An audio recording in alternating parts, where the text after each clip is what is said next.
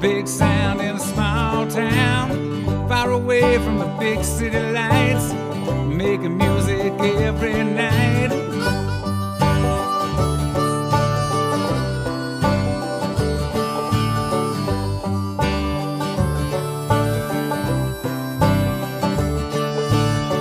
Good music with all our friends. Tell everybody, tell your mama and them, we're going out and we're getting down. A big sound in a small town. A big sound in a small town. A big sound in a small town. A big sound in a small town.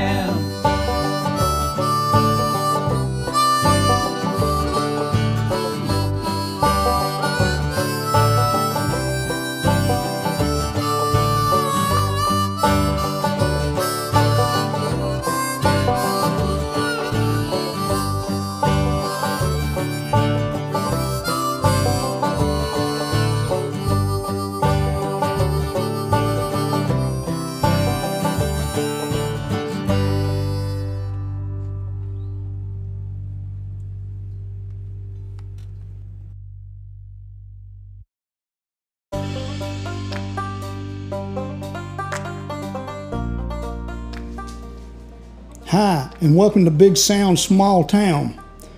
I'm your host, Sandy Carlton, and this is a podcast about the lives and stories of the musicians, writers, artists, and their associates that have their roots in the small towns and communities across America. If you like what you hear, tell somebody. Enjoy.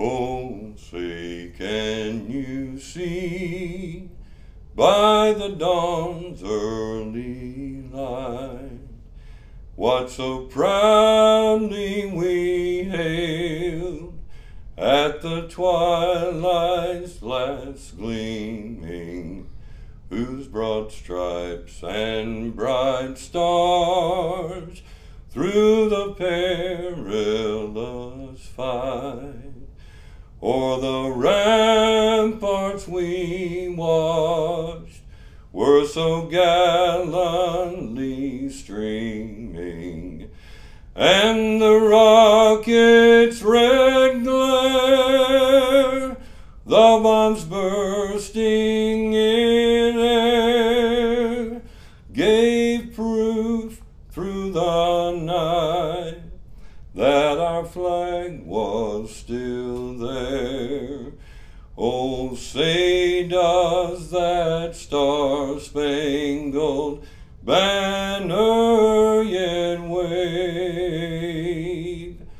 o'er the land of the free and the home of the brave?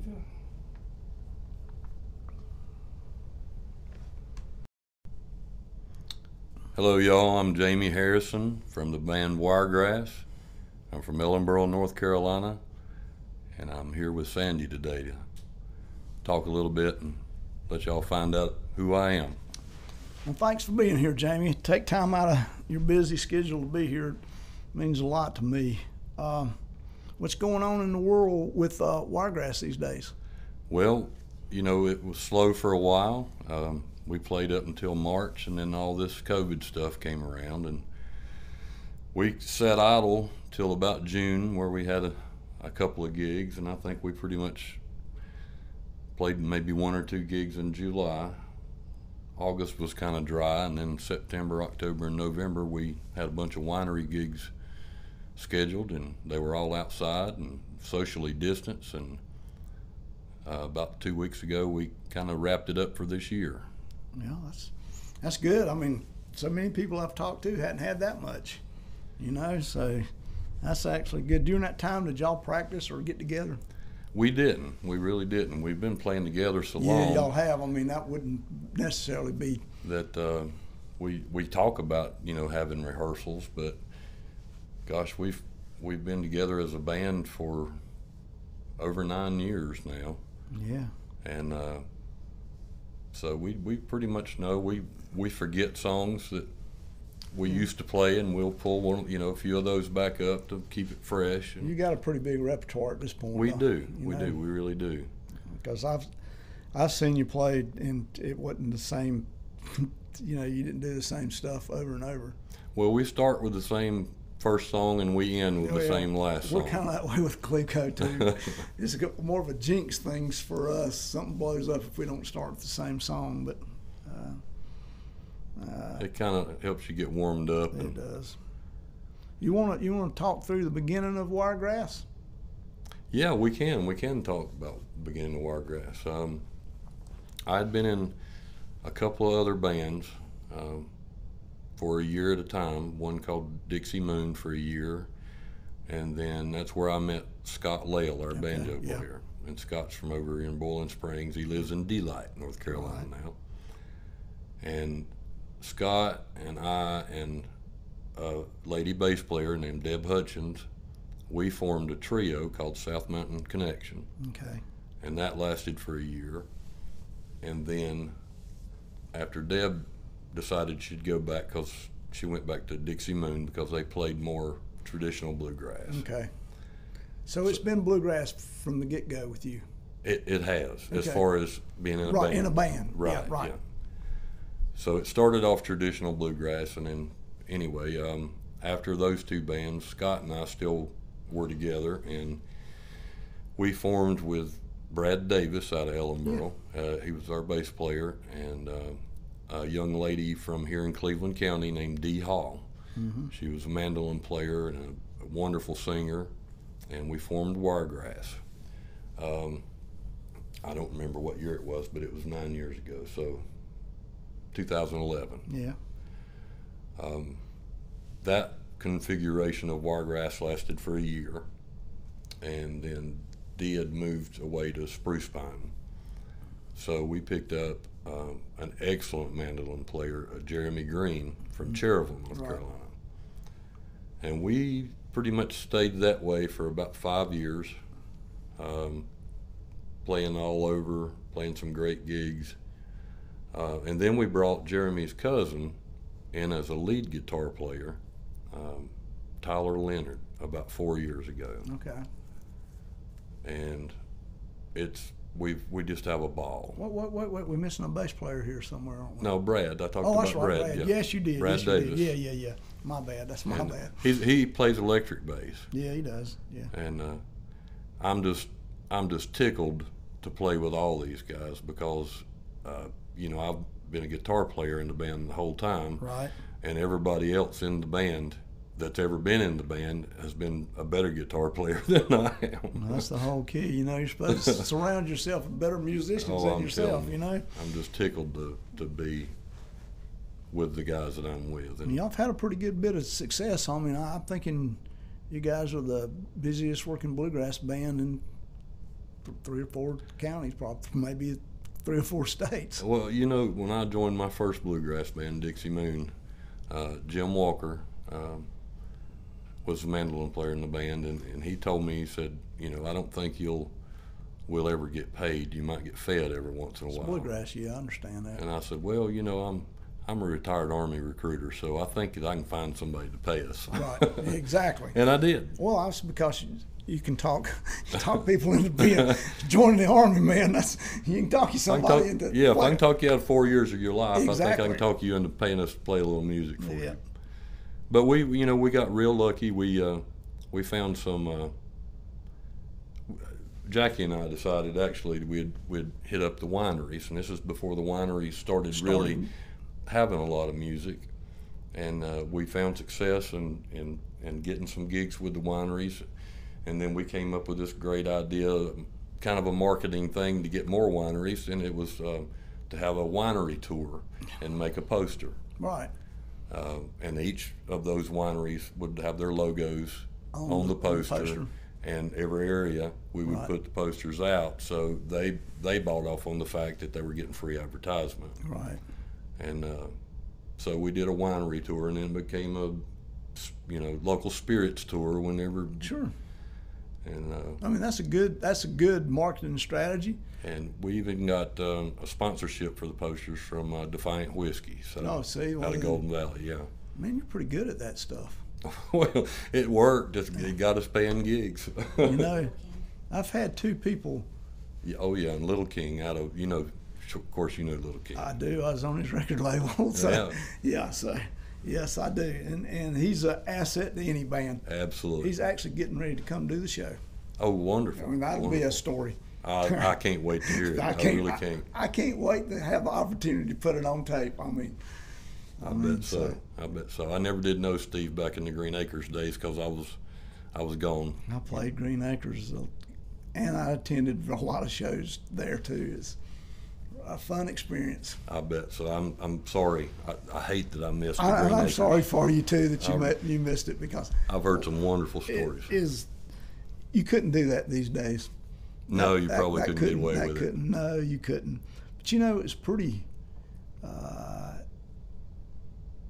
Nothing happened.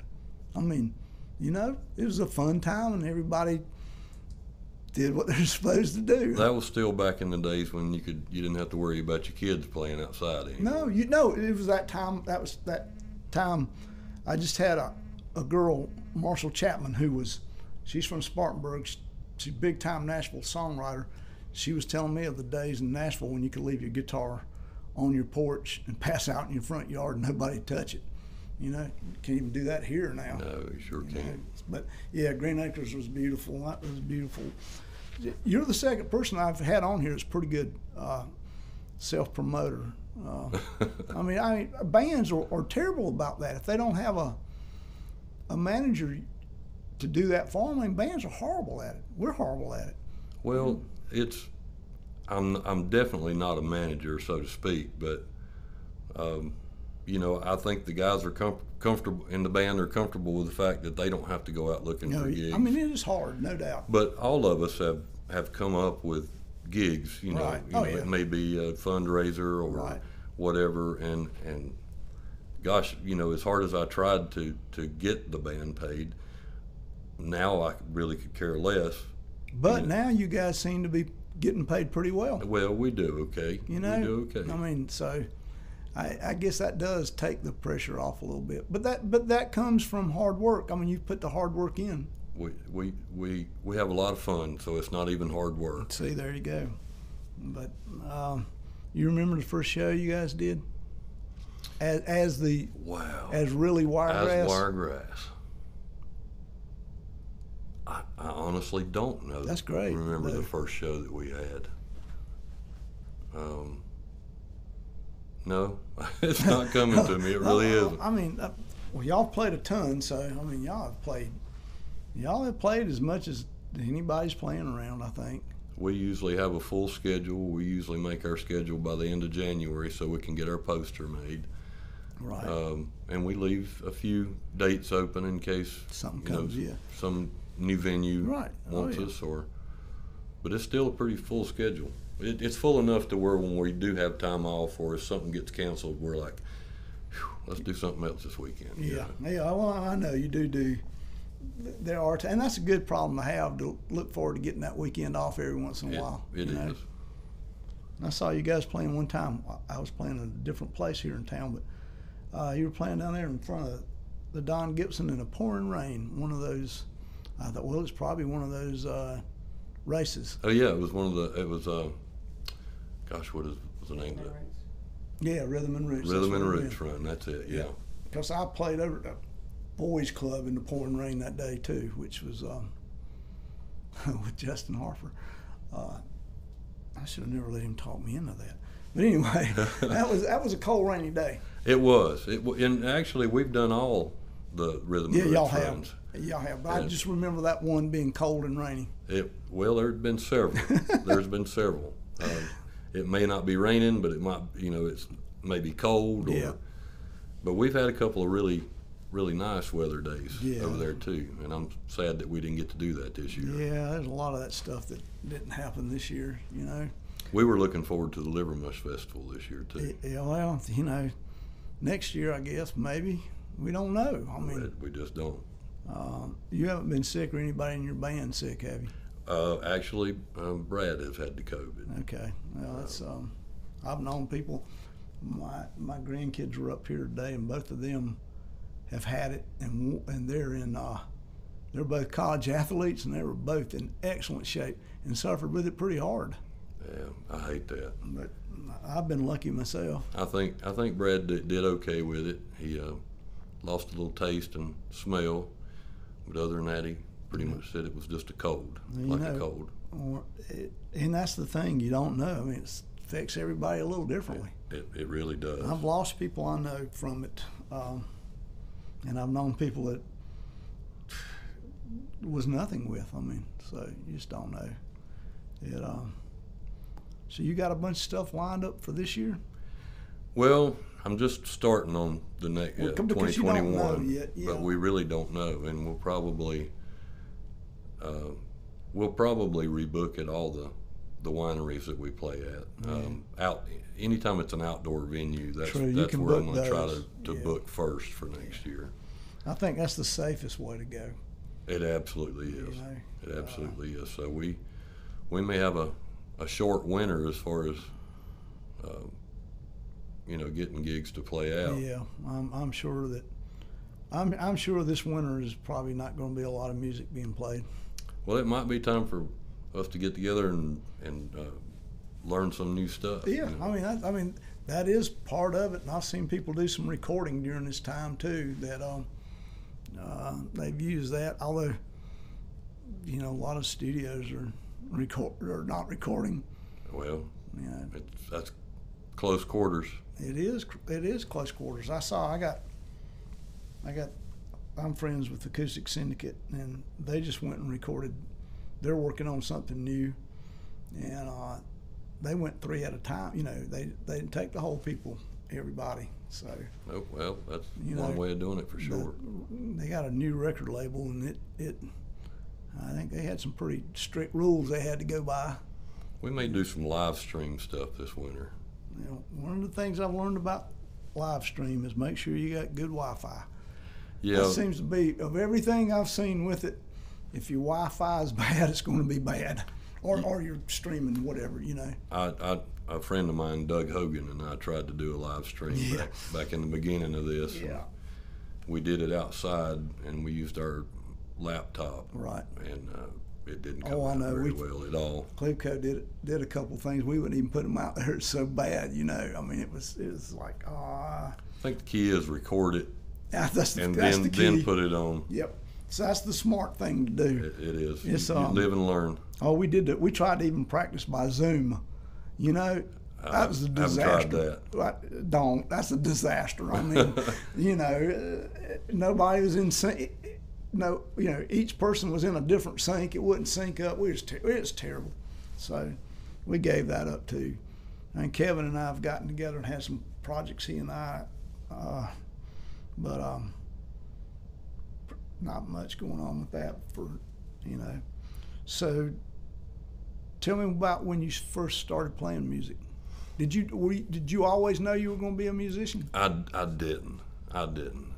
I came from a family of people that were singers. Yeah. So anytime the family got together, even if it was on the front porch shelling beans, right, somebody would break out singing, and everybody else would end up singing too. And my dad was a great singer. My grandmother could play the keyboard or the harmonica. Yeah. No actual musicians in my immediate family. I had my grandmother's sister was Hetty Sue Newton, and she could play the boogie woogie piano, and she could yodel, and on my mom's side there was her my great grandfather, my fourth great grandfather were all song masters, is what they used to call the choir directors in church. Sure. And I kind of got started in the 8th grade chorus or choir at school at Ellenboro. And I probably sang my first solo at Christmas time at the new Tri-City Mall at the time. Oh, yeah. That's dating you, right? Oh, yeah. The new Tri-City Mall. So that was my first solo experience singing. Sang Silver Bells. Yeah. And my voice was changing. So I had a big squeal right in the middle of my solo, and it really embarrassed me. Sang in the choir in church. Did you think you wanted to be a singer at some point in your life? I loved to sing, loved music, but Right. I grew up an athlete as well. Yeah. We have a longer line of athletes than we do of musicians or singers. My mom was a great softball player, and I basically grew up on a ball field. Right. So I played baseball, football, basketball, Right. ran cross country. So that was my first love. Sure. But music was always a very close second. Right.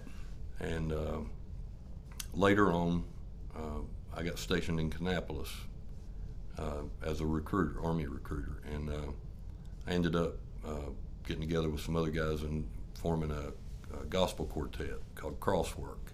Well, Cabarrus County has a lot of good musicians. Yeah. Yeah, they do. They really, really do. So tell me about the gospel. Well, we'd met at Memorial Baptist Church, which is the church I was a member of at the time, and it was really 5 of us, not 4. And I sang with those guys I was stationed there for 6 years, so I probably sang with them for about 7 years, because we'd occasionally do a gig after I moved. After you left. And so they became fewer. Right. But we still, and then it finally just got to Right. where we couldn't do it anymore. And during that time that I was living in Kannapolis, I'd seen an ad in the paper for the national anthem for the Charlotte Hornets tryout. Yeah. So I thought, well, you know what, I'm going to go give this a shot. Sure. And they were having the tryouts at the training center in Fort Mill, South Carolina. And when I got there was about 3,500 people. Oh, man. So it was an all-day gig. I mean, it was an all-day event for sure. And I just sat there with my jaw dropped at some of these auditions. Oh, I was yeah, like, I'm oh my goodness, that was good, Mm-hmm. But they told us to not to make it your own. Right. Sing it the traditional way. Right. And they also told us, don't call us, we'll call you. Yeah. So I did my audition, and I came back home and I never gave it a second thought. I'm like, there's all these people down there. Right. There ain't no way they're gonna call me. Well, about 3 weeks later, they did call me. That's too cool. And it was one of the hottest games of the year. They were playing the Utah Jazz, which was It was the Karl Malone, John Stockton era. Yeah. So I did get to practice before everything else, and then some of the basketball players would come by and tell me, they were warming up too, and Right. tell me I did a good job. So I wore my dress blues. So it was and I remember writing the words and taping them inside my hat because I was extremely I'm nervous. sure you were nervous. Yeah. I was shaking all over, and sweat was dripping off my fingertips. It was. I'm sure.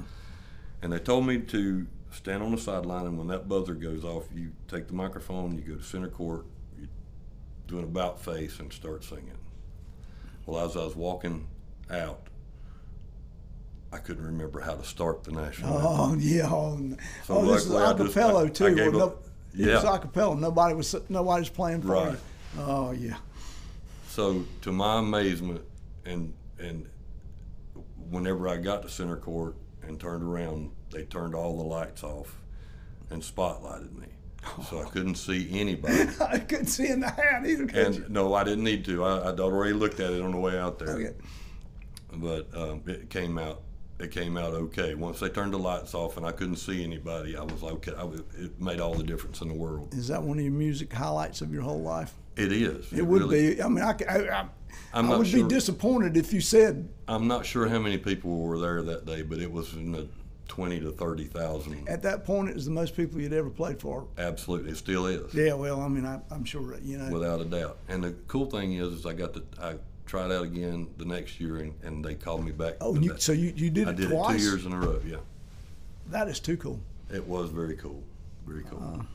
So that's yeah, that is really cool. Wow, that's a hard one to beat. I mean, where do you go after that? Well, it was definitely a highlight, and I'll never forget it. I'll never forget it. It was a great opportunity. Yeah, I'm sure. So, after I did that, then I used to sing the national anthem at some high school football games and minor league baseball games. I've done it at the Owl Stadium in Forest City for the Forest City Owls, and I do it every chance I get. I don't blame you. I love the national anthem, and I'm very sorry that people feel the way they do about it these days.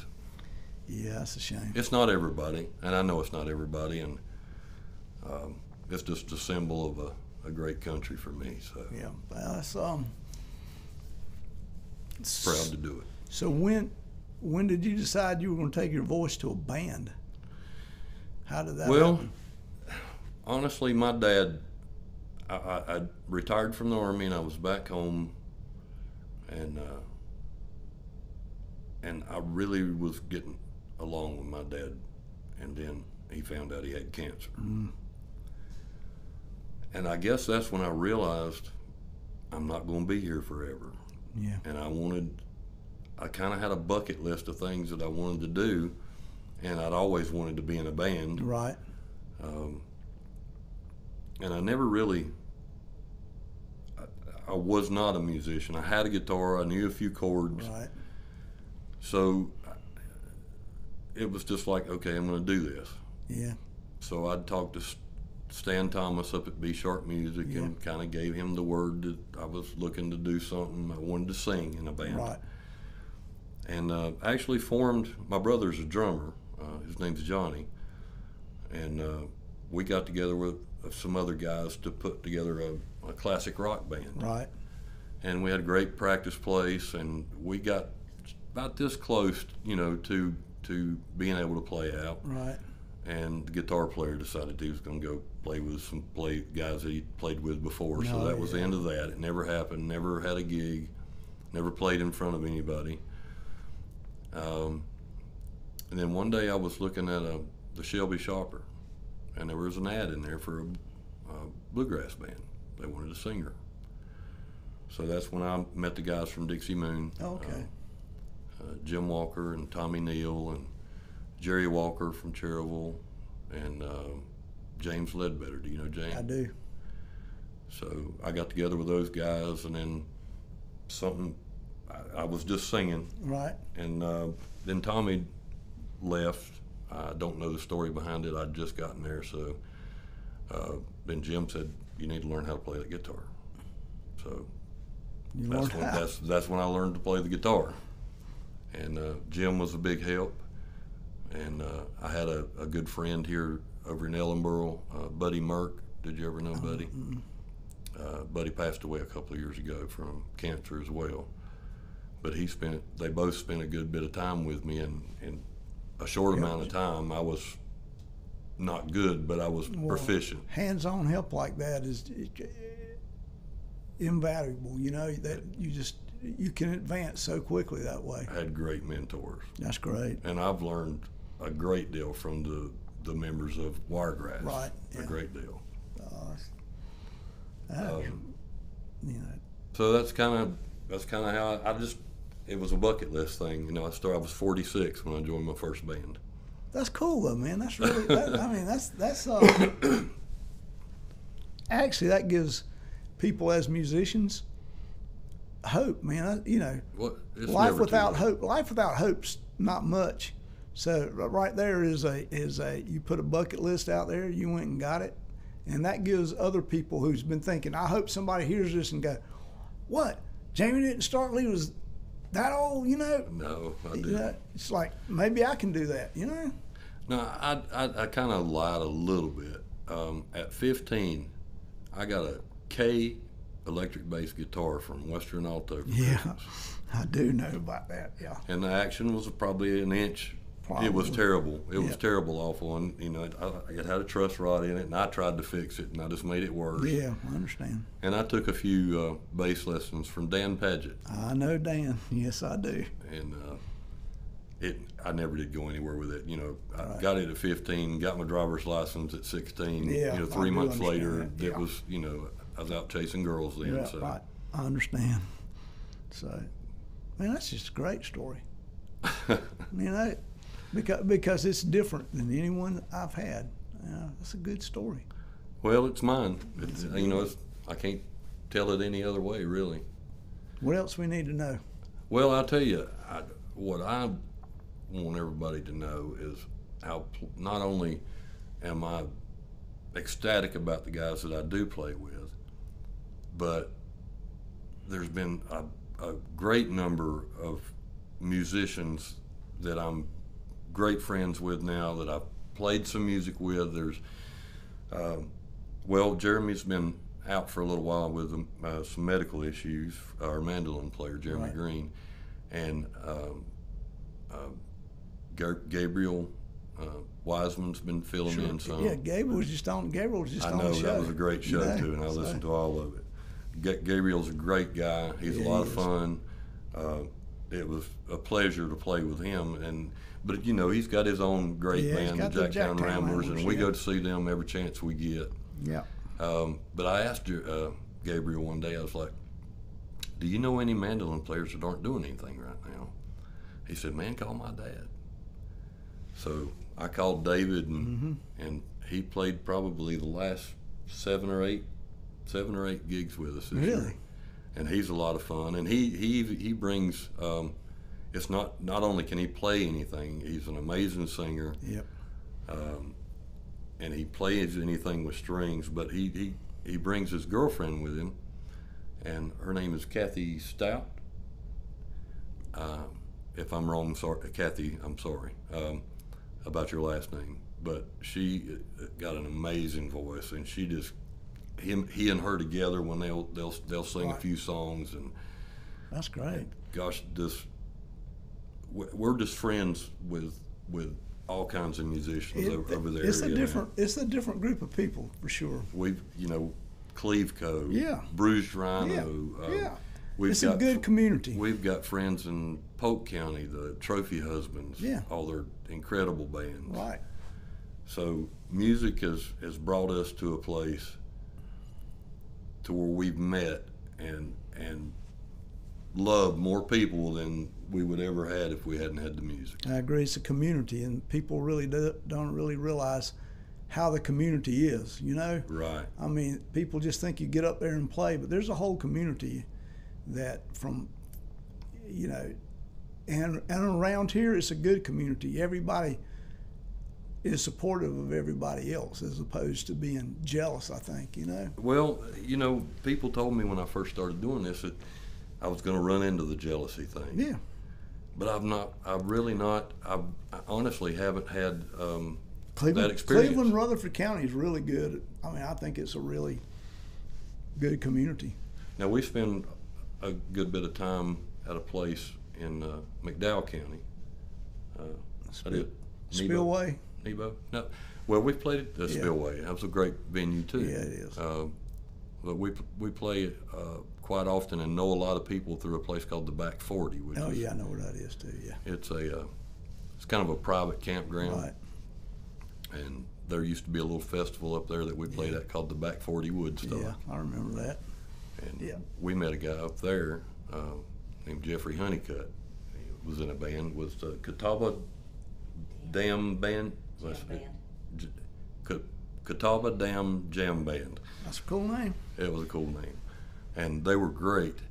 But, over the last 4 or 5 years, just watching people just develop and, Sure. and gosh, Moses, he's good.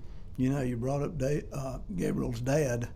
He played in a band with one of my ex-bandmates, a guy named Dwayne Parker, who is a fabulous singer. I mean, so his dad played. Gabriel was telling me that, and I did not realize that. I mean, I knew Dwayne was playing up and living up in that area, but he's back here now. But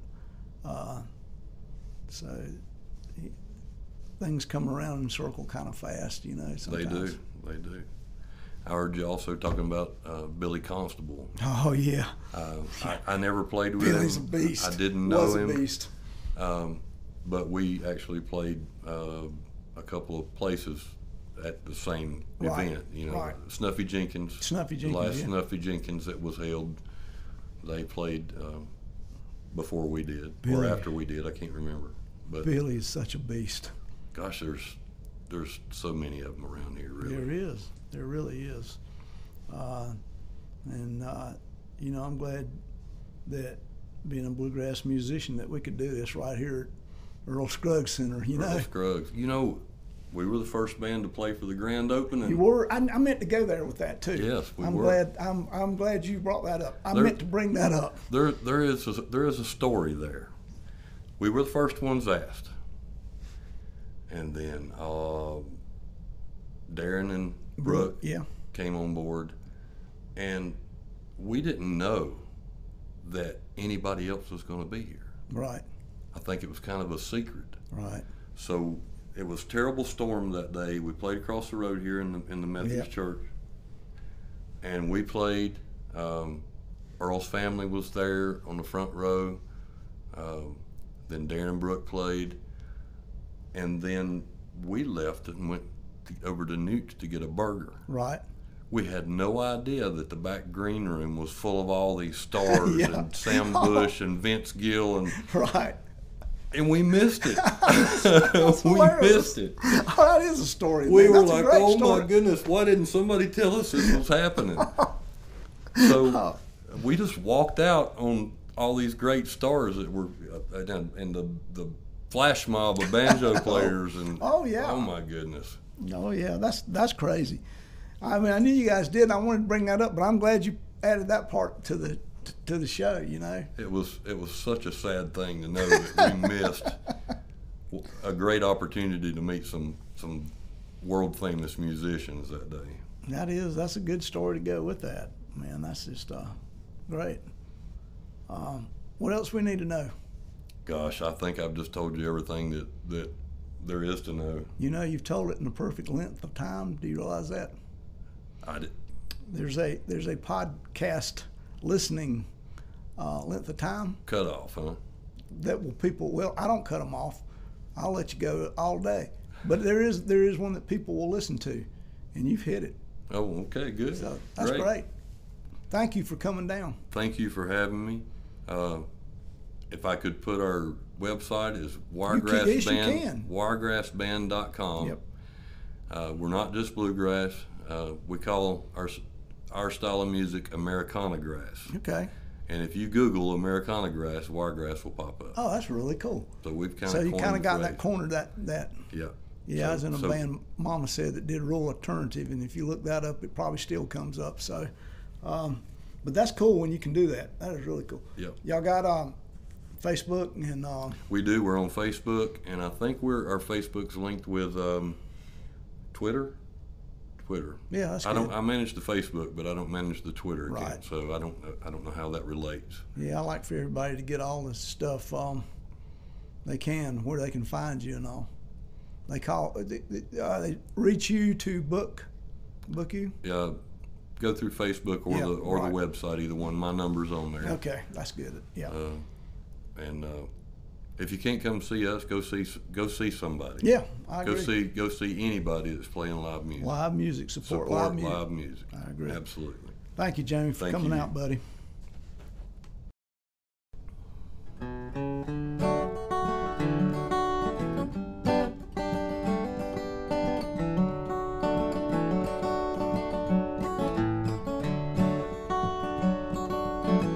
Four-wheel drive on a rocky road, up a pretty mountain cove, cooking breakfast on a coal stove, that's all right by me. Got my tent up under the tree, feel the cool mountain breeze, pass my guitar, would you please, that's all right by me. That's all right by me. That's all right, I do believe. Well, Without these things in my life, think a part of me would die. These things are all right by me. Playing music with my friends, different styles, different bends. Hope the good times never end, and that's all right by me. Like the trail under my feet, love the fall, can't stand the heat. Country ham, sweet iced tea, that's all right by me. That's all right by me. That's all right, I do believe. Without these things in my life, think a part of me would die. These things are all right by me.